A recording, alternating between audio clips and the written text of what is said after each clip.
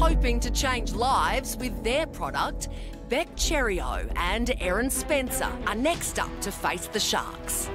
We provide affordable gender-affirming products, help people express their gender identities when that doesn't match what was assigned for them at birth.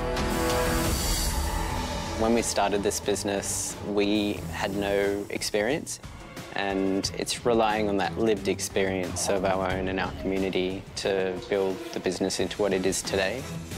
Oh my God.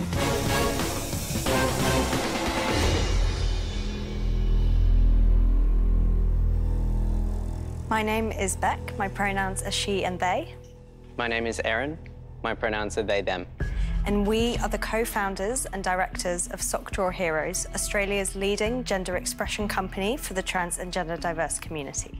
We stock over 20 local and international brands, many of which are trans and queer-owned small companies like ourselves, because from our experience, we know that the best gender-affirming products are made by our community for our community.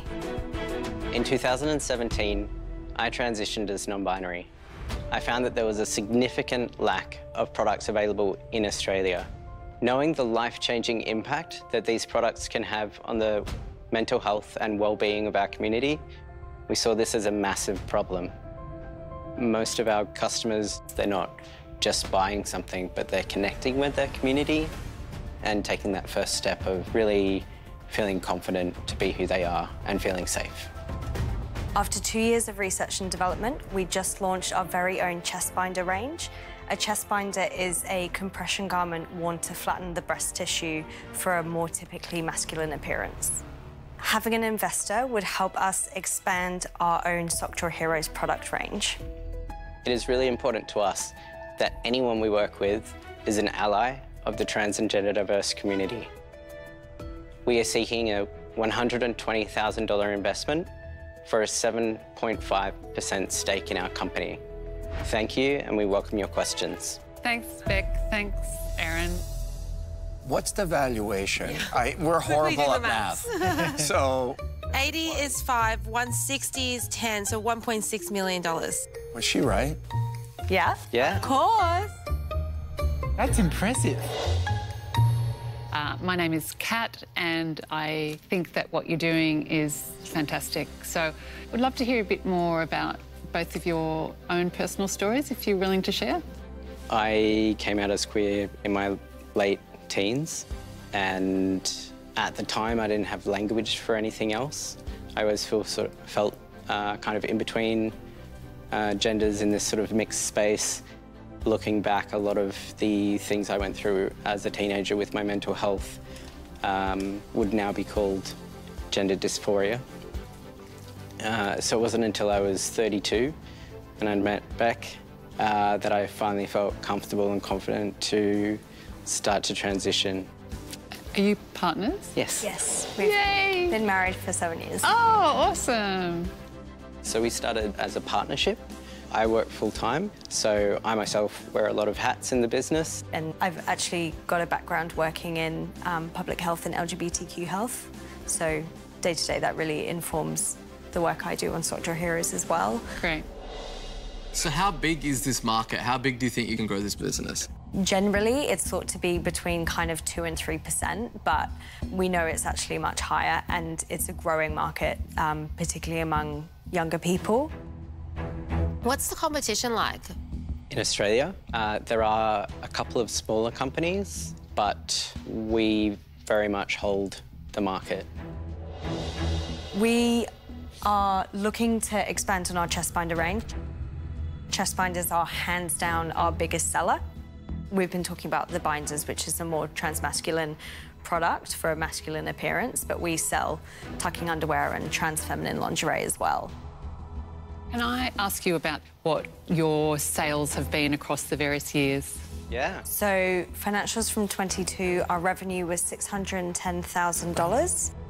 Wow. Our gross was $300,000, and our net profit for that year was $13,200.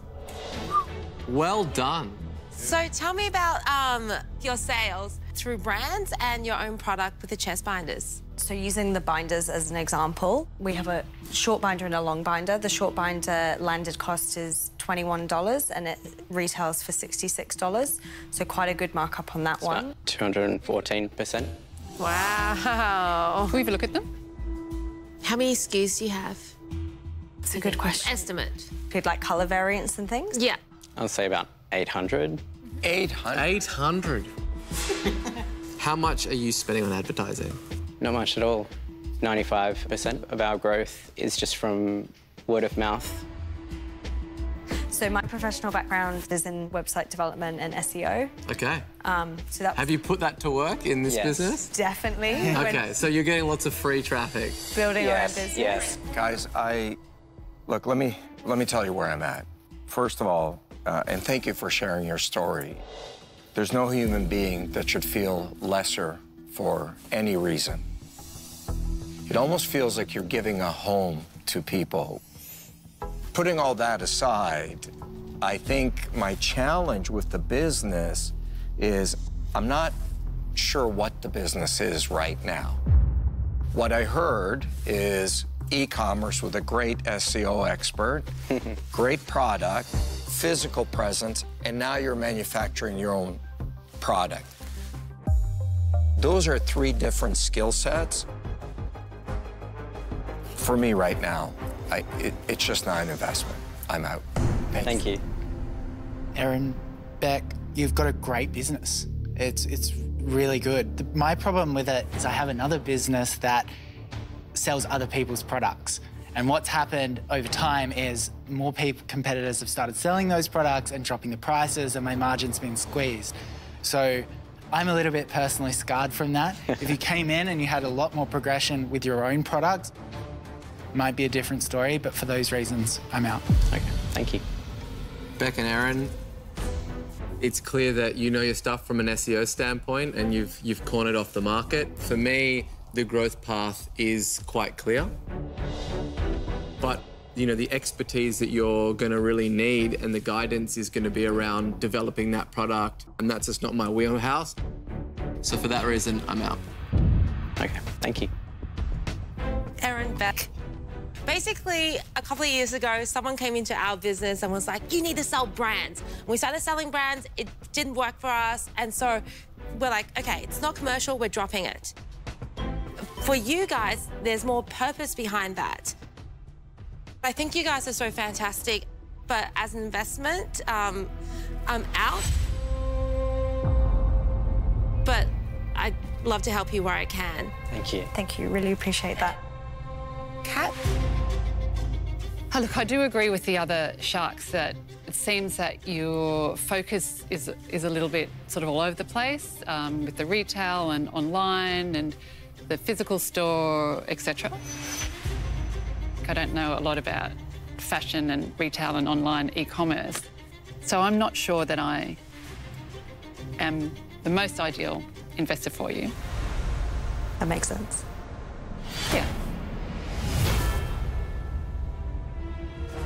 That being said, I think I could help you. I have been acknowledged as the most influential woman in business and entrepreneurship in Australia for many years. So I do want to make you an offer. Ooh. Okay, my offer is the $120,000 for 20% of the business, but I need Jane to come into this deal. Oh, what can I do? Do I want to come in?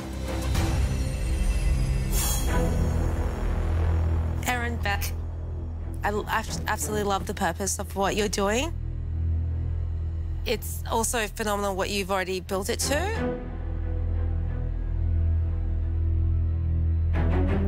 I'm in. All right, thank you, Janie. We'll just have a You huddle. can have a huddle. We can possibly consider going 120 for 50. Do we want that?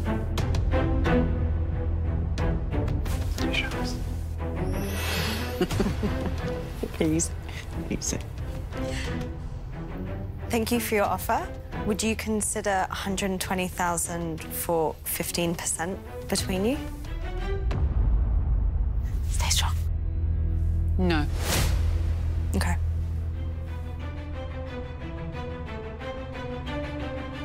$16?